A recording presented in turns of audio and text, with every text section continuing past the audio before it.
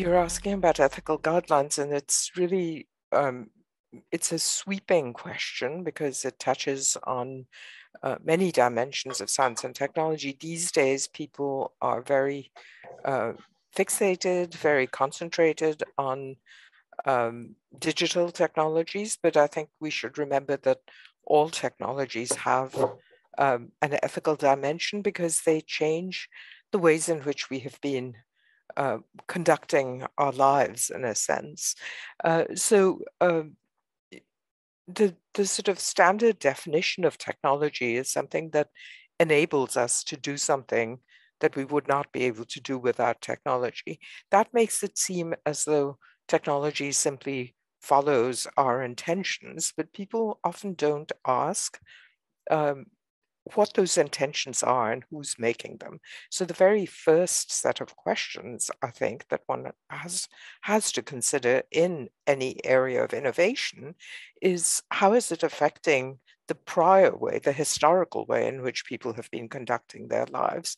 We see at moments of great revolutionary change in technology that some people are deemed to be no longer useful to society because the work they used to do has been replaced and displaced by the new ways of doing work. This is true ever since the development of the first industrial revolution and the mechanization of labor.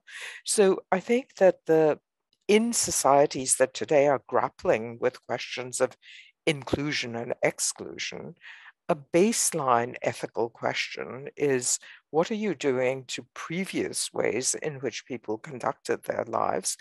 I call this part of something that I call the ethics of invention, that at the moment at which you innovate, there should be a collective reflection on winners and losers in society, on the people who will be helped and the people who will be hurt, and what society is prepared to do to help those who will be hurt. So there is this myth of progress attached to technology, and people think since it's all good anyway, why bother with ethics? Because by definition, it's good.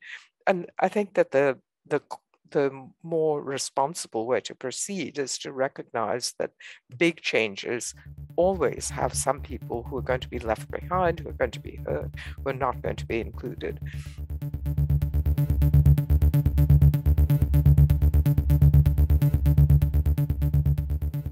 Well, of course, these great goals for society, like fighting climate change, those necessarily are in people's minds when we're talking about technological development, and I think they should be. So I've been involved in debates in Europe and in America about these grand challenges confronting society. Usually it's interesting that you bring up poverty, that the challenges that are named are often themselves somehow technological.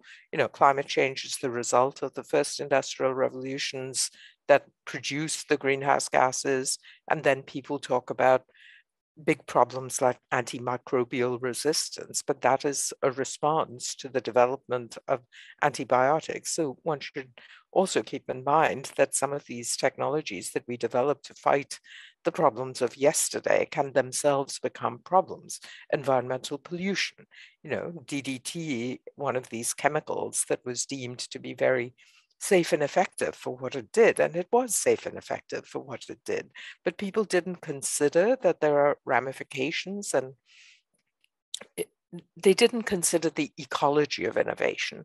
So today we're a little bit smarter, and we understand that it's not just intervening in a pipeline and then everything goes just the way we predicted. And there's no solution to this because there will be surprises when we develop technology. So take something like the ozone hole, which has been significant for Chile because of its geographical position, right? I mean, that the southern part of Chile is exposed, but when those ozone depleting chemicals were first introduced, right? I mean, people thought that they were so chemically stable that nothing bad could happen out of them. We couldn't have known, but I think that what this brings home to us is that we need to keep monitoring our technologies. And also we use this first person plural pronoun very carelessly. We say we all the time. And I think one of the things that's important to keep reflecting back on is, who is this we? You talked about the third world and about developing countries. They're often not in the driver's seat when it comes to technological development. And yet, the consequences, I mean, today everybody recognizes that the consequences of climate change will fall disproportionately on the people who are too poor to do something about it. They can't just buy another house at a higher elevation or something like that.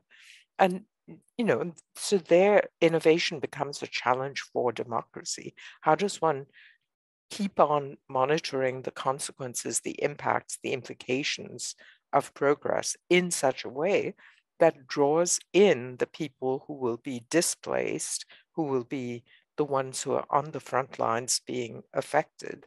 That is an ongoing set of issues. One can't propose a formula to solve it. There's no algorithm to make people more inclusive, but it is a concern, I think, that the legislature has to keep in mind.